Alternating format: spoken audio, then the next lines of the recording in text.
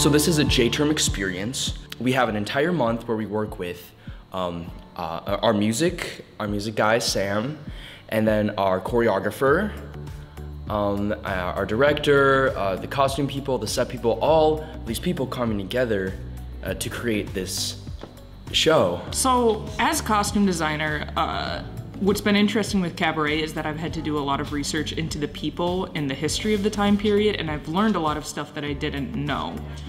The show takes place right after the Great Depression causes the European economy to collapse, and about 4 months before Hitler's elected into power, which is just such a fascinating moment in history.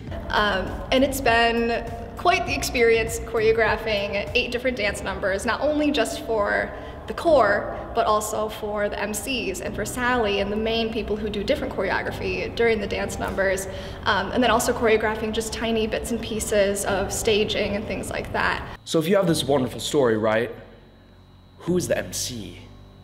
And I could just leave it at that, honestly. Who is the MC? Oh, good to see you. Oh, who's this guy? Cameraman, hello. He's not good, but he's not bad. He just sort of flips on you. He's like, it could be one thing, could be another thing, but I'm gonna give it to you, I'm gonna show it to you, and I want you to look, because this is interesting, what's happening here, but I want you to think about it. How does your vision of your character line up with what I am able to give you?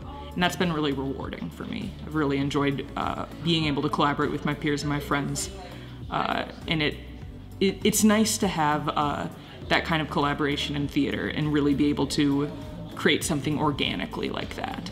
It's not just my idea of what the cabaret looks like. It's the amalgamation of everyone working together to create this one production.